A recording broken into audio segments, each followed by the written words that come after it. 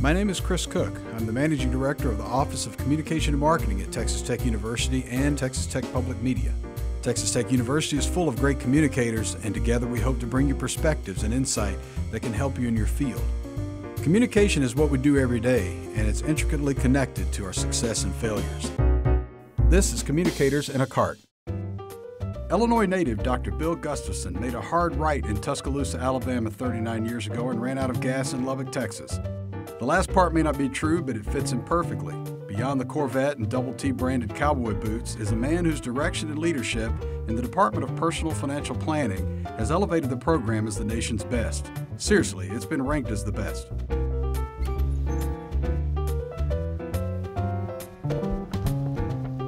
Doc, Mr. Cook. how you doing?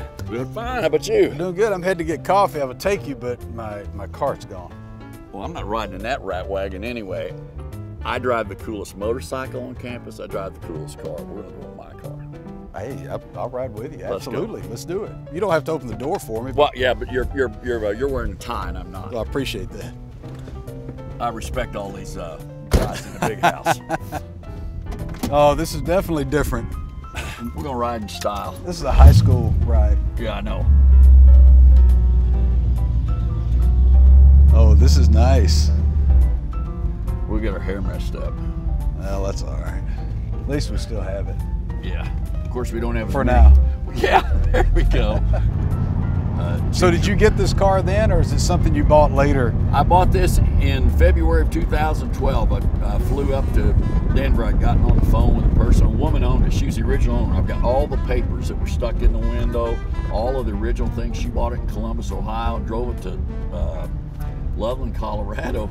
And when I got there and looked at it and drove it and all that. So I bought it from her. She said, well, what are you gonna do? And I said, well, I'm gonna drive out here east of Denver on Interstate 70 right there and stop and get 2 cans of sea foam and dump them in the gas tank. And I said, I'm gonna drive back to Texas. And she said, oh my gosh, you're gonna drive it all the way to Texas? And I said, well, yeah. Well, I only had 38,000 miles on it when I got it. And the only thing I did was change it to a 5-speed transmission. I took the other automatic out, and this is a 5-speed. I discovered that this one was actually built in St. Louis, not 40 miles from my farm.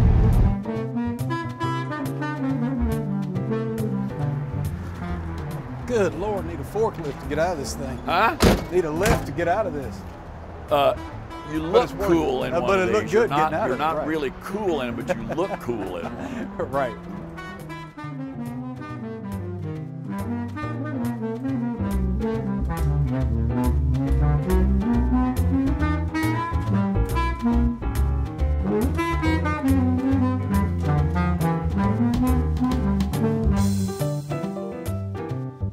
A movie's made about your life. Who plays you?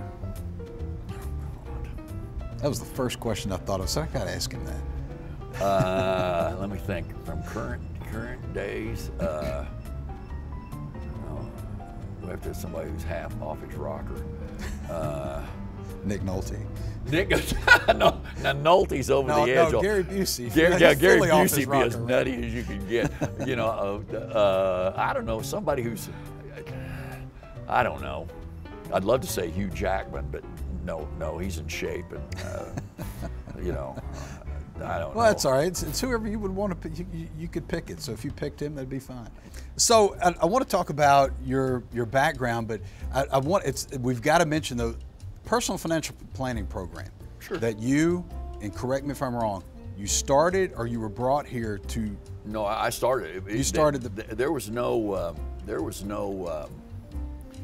inkling of PFP, as it's now called, coming into higher ed. The CFP designation had been developed by a private school, and when they decided that they wanted to really become a profession, you know, it was just like accounting. If you are not taught in the in the university system, you don't get credibility as an occupation.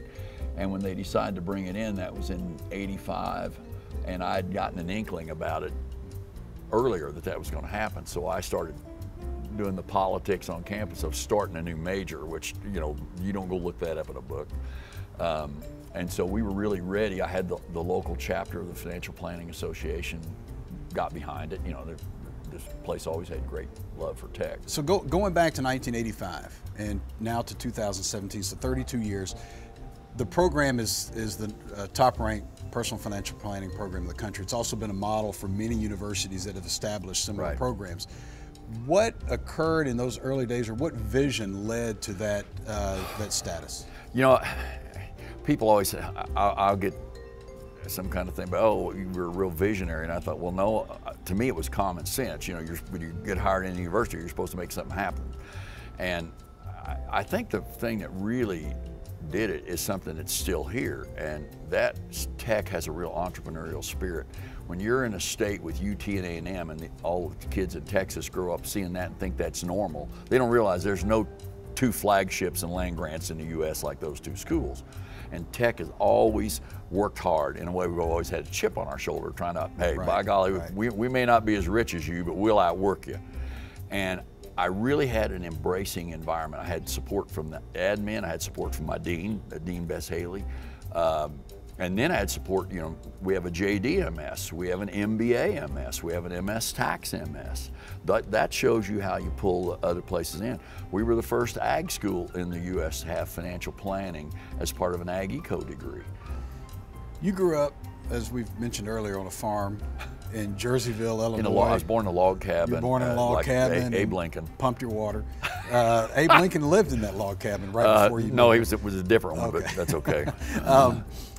So how do you go from being a farm boy? You went to school, Southern Illinois, right? And University of Illinois. Taught at the University of Alabama before you came in. That was in the 70s, right?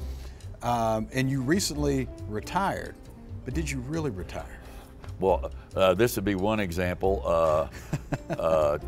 Tomorrow I've got to go to the recruiting luncheon because I recruit at the undergraduate level for the whole college and at the graduate level for our PFP program. But I also, whatever I'm asked to do by somebody, you know, I'm like, this place has been my life. You know, my son went here. I mean, grandson just graduated. And it really grows on you. I never understand how somebody can spend most of their career at a place and then as soon as they retire, they run off someplace else. I'm thinking, well, you must have really been working, developing friends off in Idaho or wherever to have better than what you've got right here. I've got to make this observation. You are the only person, I'm willing to bet everything on it, in Lubbock, Texas, that knows two people from Delhi, Louisiana. I would say that's true, and what's really interesting about that is the first little town, you know, I mentioned to you that and that would be me and Dottie Bagwell, who was in the program here. Exactly. And the next little town south of Jerseyville, Illinois is Delhi, Illinois. So that's right. So there you know, so there you have that. Yeah, I am the only person I know here that I would say those two people. So you stopped off at the Sonic in Delhi, right? Did you? Did you make a trip to the Sonic or the gas station at least? Well, you know, your gas station, you meet more interesting characters. You know, that's Sonic. If it's the night when they're having the cruise and you pull up in a vet in a Sonic, you all of a sudden get a whole lot of attention. Dr. Gustafson, Bill, thank you so much. You're welcome, Chris. Anytime, man. Yes, sir. Anytime.